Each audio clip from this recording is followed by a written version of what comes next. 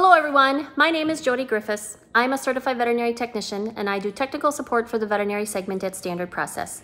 Just in the last week, I've had 3 friends that have called me super excited because they decided to bring home a puppy or adopt a dog from a shelter or bring home a new kitten. They called me because they wanted to know and to get some ideas on what they can be doing to get these dogs and kittens off to a great start. And the first thing that I thought to talk to them about is the immune system. Anytime a new animal is brought into your home, anytime a new family member is added, there are going to be some changes, not only for your current family members, but also for the new animal that's coming in.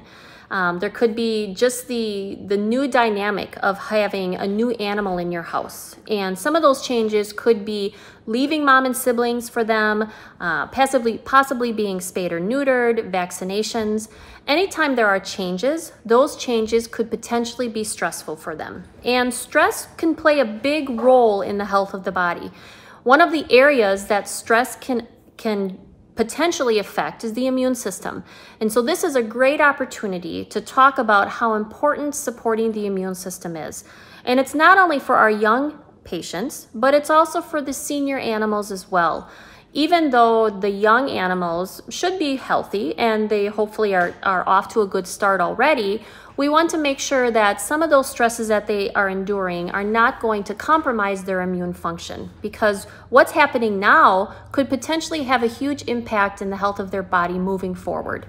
So we want to make sure that we're supporting the body and that we're paying attention to some of the different areas that make up the immune system. The immune system is a complex array of different cells, and there's multiple different areas of the body that contribute to immune function or make up the immune system.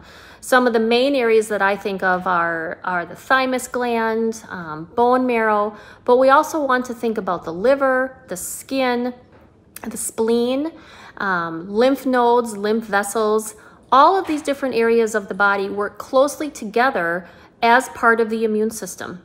And when we're thinking about supporting the immune system, yes, we want to support the young animals, but we also want to support our senior animals as well, and really any animal in between. Every animal could benefit for support for the immune system. How do we support the immune system? Nutrition is the first thing that I think of. Nutrition plays a huge role in the health of the body.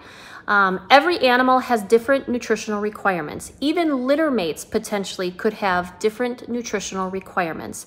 And if we're paying closer attention to what our pets' nutritional needs are, and when I'm talking nutrition, I'm talking more than just opening a bag of pet food or opening a can of cat food or dog food.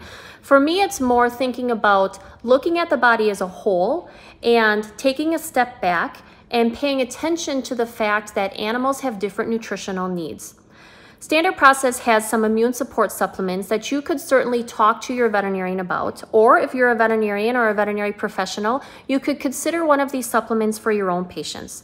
Canine immune system support, feline immune system support, and equine immune support are going to be whole food-based supplements that will provide a wide variety of different foods that are going to provide nutrients that will support the different areas of the body.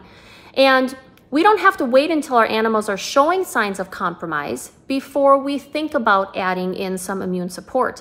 We can certainly think about support for the immune system as part of a wellness plan as well.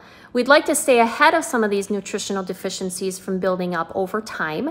And with the hopes of doing that, our animals are going to experience just a better quality of life. They're going to be more healthy. They're going to be more energetic.